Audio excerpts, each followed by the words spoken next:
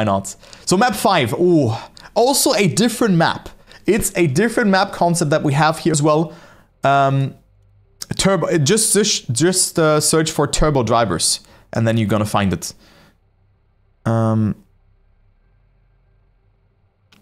So just do that. All right, so let's go into this map. Let's watch demo here for the first run. You have an ice wiggle here at the start. Not the biggest fan of that, but a quite unique ice slide on this map. So this map is pretty hard, to be honest. I found it very difficult because both ice slides feel like a leap of faith, because you need to hold gear 4 and also gear 5 in the ending. And well, look at this disgusting clip here in the end, which the world record also does. So everyone actually utilizes that, which is very important actually to get. So let's go. So for AT medal, like, I'm not sure like how hard is the AT medal here. I would not say too hard, but what is important here is that you exit both ice slides accordingly, so that you do not end in a drift, or that you go for a full ice slide. You can see the players here go for a very, very thin ice slide. So if you overslide here, you can see the angle. It's less than 90 degrees. Yeah, and they already exit here by releasing. If you do it not good enough, you will hit the flag, or you will be too far inside, or you will have problems to exit the ice slide. So it's a very thin ice slide. What the world record does here, they hold the gear. That is really hard. Yeah, they hold gear 4. You can drop into 3rd gear also on the ice slide, but the thicker your ice slide is, the more speed you're gonna lose eventually, or the more you have to release, and thus losing speed. And then for the ending, well, another very thin ice slide, but you can also release more.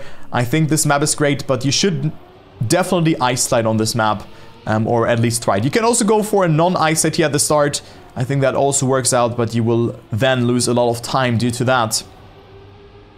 So that's something that you should consider. And yeah, I think I also did the AT medal with no ice slide actually.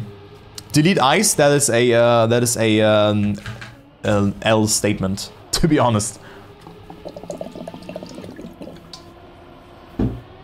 Ice is great.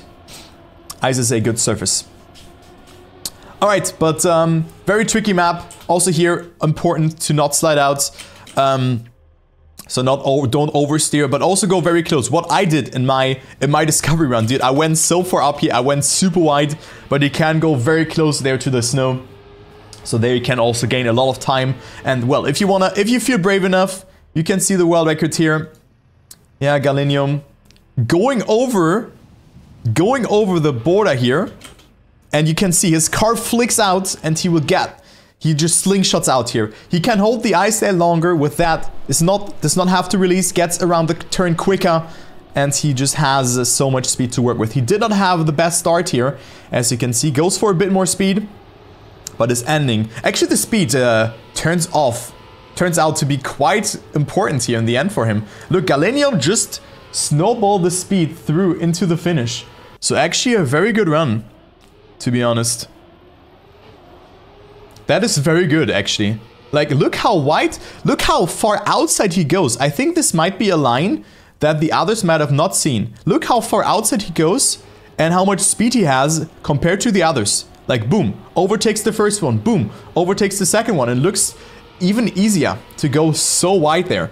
So Galenium with a good line, and that shows how important the speed is here on this map. So you need to make sure to go, or like just to transfer as much speed as possible. Holding the 4th gear is very hard here in the start, but I mean, you can try it, no? But very cool map, actually. I really like this map. Also a very good map for the 5th place, or as the 5th map. And there you go. So you love to see that, and this wide approach really turned off